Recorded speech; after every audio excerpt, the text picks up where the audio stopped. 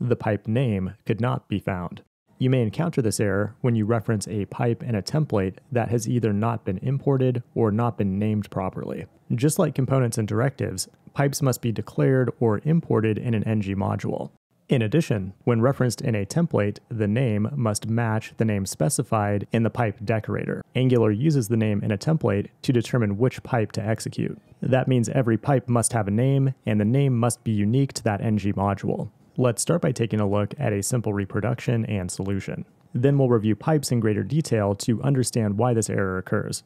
In our codebase, you'll notice we're referencing a pipe with the name of truncate. However, the red underline in VS Code is telling us that Angular cannot find a pipe with that name. If you don't see the error in VS Code, you might also find it in the terminal or in the browser console. In either case, the stack trace will direct you to the template file that is causing the issue. In order to fix the issue, we'll first want to verify that the pipe is available in the appropriate ng module. In this case, we're attempting to use the pipe in the app module. Because it's a custom pipe that we're developing in this project, it needs to be in the declarations for this module, just like a component or directive. Now in other cases, the pipe may be exported by a different module or exported from a third-party package, in which case you may need to import that module as opposed to adding the pipe to the declarations. At this point, we have verified that the pipe is available in the ng module, but we're still getting the error. The next piece of code to check is the pipe definition itself, and specifically the name option in the pipe decorator. Notice here how the pipe name is shortened, but in the template, it's referenced as truncate. The issue can be resolved by fixing the mismatch. Either change the name referenced in the template, or change the name parameter in the pipe decorator.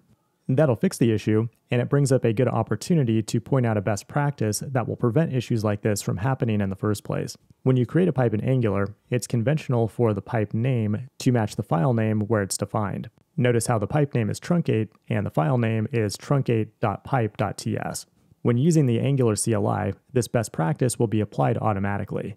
Now that we know how to resolve this issue, let's do a quick review of how pipes work in Angular to understand why this issue happens in the first place. The role of a pipe in Angular is to transform values in the template, and unlike regular method calls, Angular can optimize pipes. They're especially useful when you have an expression or value, like a number, that needs to be reformatted as a currency, decimal, or some other format. Angular has a handful of built-in pipes, or you can create your own from scratch. When Angular encounters the pipe character in a template expression, it uses the name of the pipe to determine which class has the function to execute. If an invalid name is provided, Angular has no way to find the corresponding function. But when it is valid, it'll match that name to the pipe class, which implements a pipe transform function. The transform function takes the value provided from the template, along with any additional arguments, then returns a new value, which is ultimately shown to the end user. Let's go ahead and recap. When you encounter the pipe name not found error, it means a pipe has been referenced in a template that has either not been imported or not been named properly. Resolve the issue by first verifying that the pipe has been imported or declared in the appropriate ng module. If the issue remains, check the pipe definition itself to verify that the name matches the name declared in the template. For additional examples and details, reference the official Angular documentation.